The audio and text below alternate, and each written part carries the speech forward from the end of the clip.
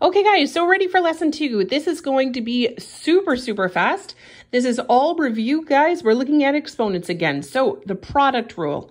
When multiplying powers with the same base, we add the exponents. So y to the power of a times y to the power of b, we leave the base the same and we add those exponents.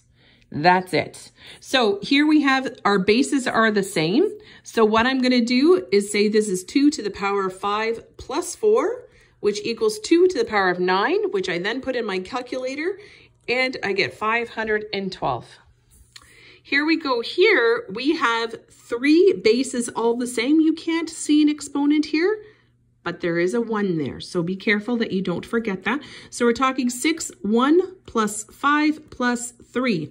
So overall, we're looking at 6 to the power of 9, which is a big one.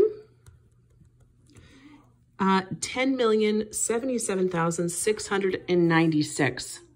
Okay, thank goodness for exponents. Okay, so the quotient rule. When dividing powers with the same base, we keep the base the same, and now the opposite of multiplication is division. We added, you wanted to guess it, we are subtracting. Okay, so we are subtracting the exponents, okay? All right, so here we go. Again, simplify then evaluate. So 3 to the power 8 divided by 3 to the power of 5. The bases are the same. I'm going to subtract the exponents. So I get 3 to the power of 3, which works out to be 27.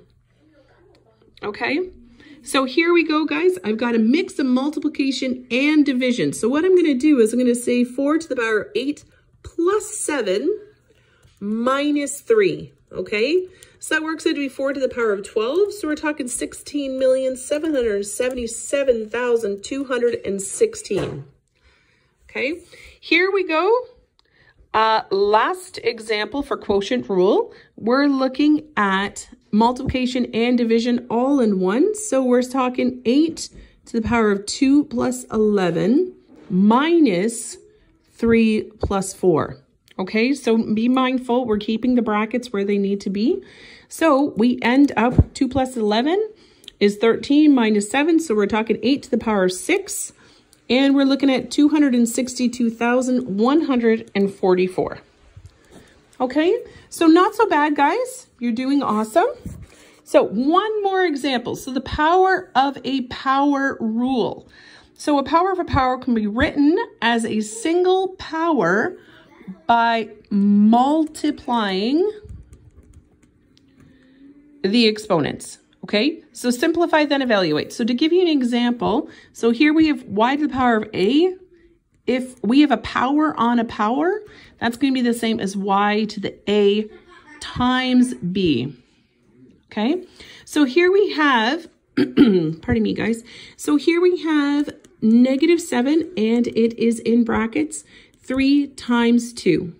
That's all we're doing. So -7, again, in brackets, to the exponent 6. Our exponent is an even number, which means our final answer should also be even. Okay, so please be mindful of that. So here we go. Just because it's a fraction doesn't mean we're going to worry about it, okay? Fractions are our friends. We remember that from when we did rise over run, right? So if I'm looking at this, so I'm going to multiply these two together. So 2/3 to the power of 6. Now, when we had the quotient rule, that worked out to be 2 to the power of 6 over 3 to the power of 6, which works out to be 64 over 729. If I could reduce my fraction, I would. So be mindful of that too.